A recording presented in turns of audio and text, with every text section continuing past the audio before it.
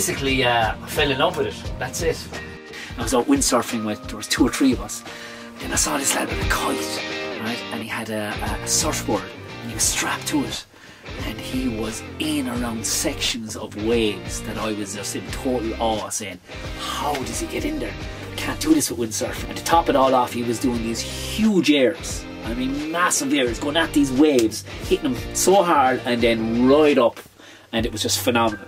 With that, then I said, that is it. Well, I have to figure out what this is all about, like, you know. So my name is Alan Kavanagh, and I'm a lecturer in LIT, and I'm an avid kite surfer. You can see right now we're recording inside Daddy's home. This is my second home, really, you know. Really my first home, I'll be honest with you. This is pretty much where it all happens for the family and for myself.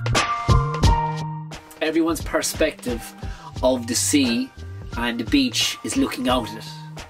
But when you reverse it and you're out looking in at the beach, it's a completely new and different perspective.